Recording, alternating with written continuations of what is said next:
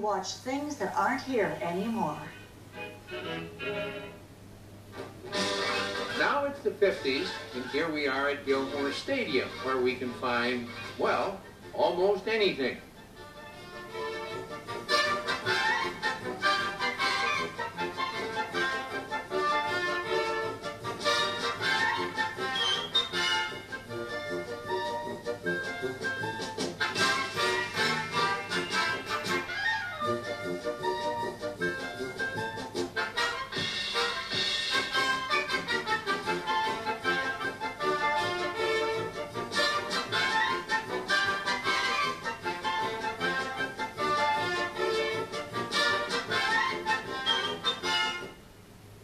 This wonderful old adobe is the last memento we have to a big, tall, husky tycoon named Earl Gilmore. Gilmore owned 58 acres between 3rd and Beverly and Fairfax, and underneath those 58 acres was a big puddle of oil. And he used that oil to really make his mark on the city of Los Angeles. Now, there really ought to be a bigger monument to this than the guy who was behind Gilmore Field, Gilmore Stadium, Gilmore Bank, Gilmore Drive-In, Gilmore Gasoline, the Pan Pacific Auditorium, to say nothing of the Farmers Market, which is still very much here. Gilmore Stadium was not a perfect little football stadium. It was primitive and not that successful, but around the edge of the field ran an oval racetrack, and that's where Earl Gilmore struck oil again.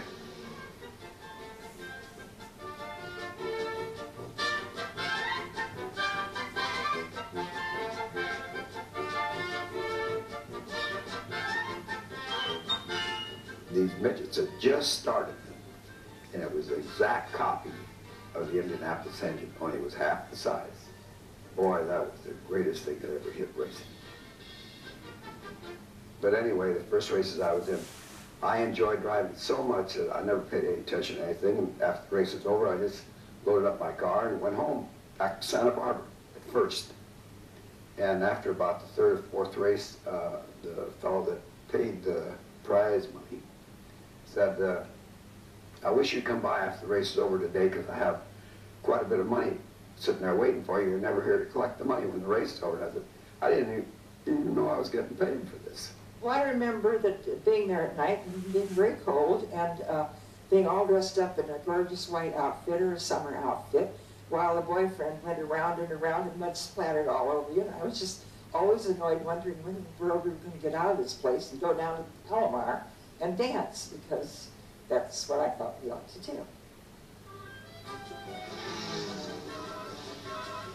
Midget autos roared onto the quarter-mile oval in 1934 at the bottom of the Depression and provided enough spills and chills to stay alive until the post-war years, when the Offenhauser cars really went big time.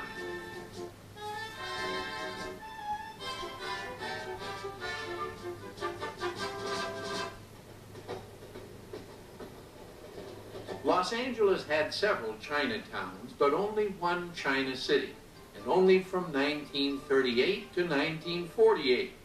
It was supposed to be a sister street to Olvera Street, just catty-corner across the old plaza, and it was organized by the same civic-minded developer, Christine Sterling. She wanted to pay tribute to the Chinese who built the railroads in a lot of Los Angeles with an Oriental showplace. There was a Chinese temple with burning incense, a rickshaw with driver, long gowns, pigtails, coolie hats, paper lanterns, tinkling Chinese music, chopped suey, everything stereotypically Chinese except the laundry. My dad, who was a very conservative man, was asked, and he did, wear a Chinese costume. I mean, my mother said that when she came over to America, that was the last Chinese dress she wanted to wear, because she'd come to a new country. She felt she owed it to her host country to be like them. This is the early immigrant. For show purposes, everyone wore the little hat, you know, just to give as much atmosphere. And it was really the exoticism that attracted. It was a tourist attraction. They had rickshaws. This was a great gimmick, because they had these young Chinese boys just dressed like they do in China, and they had the rickshaws and hats and all that, and they would go throughout that whole block. It's all cobblestone. So you're rickety-ricked all over China City. You could have a picture taken for another 25 cents. And I remember an older lady who was very good at selling gardenias. She used to run around and say, "Gardenia nice." And she'd say it in such a fetching way that people would feel, oh, this little old lady should have, you know, we should buy something from her, kind of a thing. After a number of fires, China City finally closed in 1948. And on this corner, China City is just a memory. For about 30 years, Howard Hughes was Los Angeles' #1 eccentric, and he had some tough competition. What will probably be his monument is a huge plywood boondoggle, the world's largest airplane with the ridiculous title of Spruce Goose. On November 2nd, 1947, in Long Beach Harbor, Hughes shoved the throttles full forward and got the flying lumberyard a few feet out of the water. Then the plane went back into its cocoon, and Hughes went back into his. After Hughes died in 1976, the Goose finally waddled out of hiding and squatted next to the Queen Mary, trying to be a tourist attraction. It never really got off the ground there either, and it was disassembled and shipped to an aviation museum in Oregon. But of all the things that aren't here anymore, Hughes' flying boat is probably the weirdest. I mean, for one thing, the Spruce Goose was made of birch.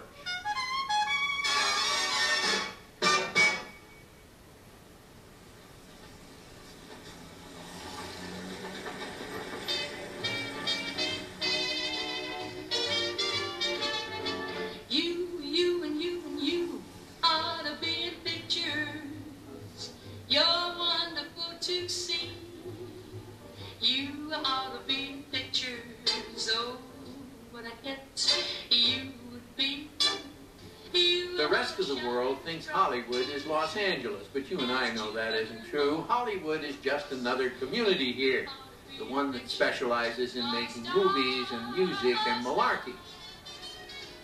All the stars had to come from somewhere, and many people think they came from right here. My star, star. Schwab's was the kind of place where Frank Sinatra could come in and read Daily Variety and nobody would ask for an autograph. This was a big place, and it had anything and everything. But most of all, it was a meeting place. Schwab's was a way of life. I mean, people came for breakfast and stayed all day. Schwab's drugstore was known around the world as a place to be discovered, where everybody who wanted to be somebody had to be seen. Maybe the real reason Schwab's became so famous is that one man wrote it all down. Sid Skolsky, was that the man's name? That was his office. He made that place his office. He wrote a big column, and everybody knew what was happening in the whole of L.A. from Sid Skolsky's column, which he wrote in Schwab's. So he made it his base of operations, and he started writing about it. And then people would read about it, and when they came to California, they would rush to Schwab's. My first trip out here, my dad took me to Schwab's, and I was so excited because I thought Lana Turner would still be right there on that stool. And I missed it. It wasn't anything special, but I'll tell you, thousands of girls in tight sweaters did sit there hoping to get discovered. And in Hollywood, so many people wanted to be discovered that in 1956, Schwab's drugstore expanded eastward and added a coffee shop. But unfortunately, a sad day for many Angelenos came in 1983 when Schwab's drugstore closed their doors. Harriet Nelson.